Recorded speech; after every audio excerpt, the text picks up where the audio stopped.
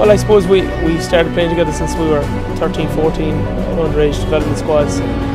We've worked really hard together. You know, it's nice to go up, climb the steps and lift the cup, but to go down the steps and share with the boys was the best part.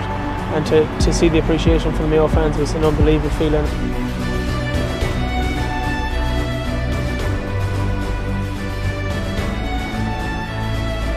This is our first year under 21 as a group of players, so we're just focusing on this year. It doesn't matter what happens in the past, or it doesn't matter what about the senior team at all. We're just focusing on ourselves.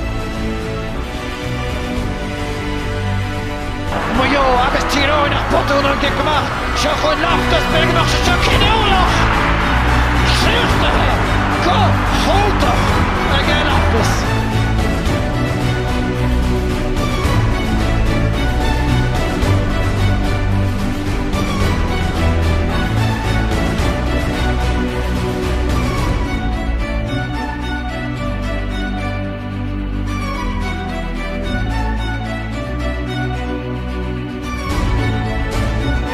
The boys have worked so hard all year, and it's just absolutely amazing. Like, words can't describe how we're feeling. Like what the boys went through the last couple of years, between our good friend Darragh passing. It's just an unbelievable feeling, and I just hope we made everyone proud from Mayo.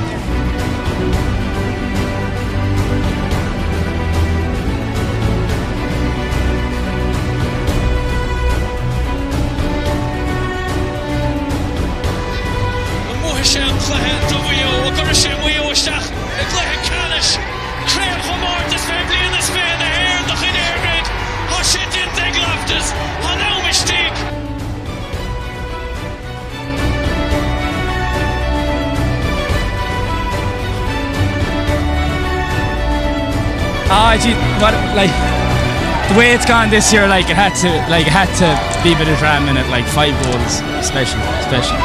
What does this mean to those at home? Family, everybody from Mayo. This is special. And look, onwards and upwards to Mayo football.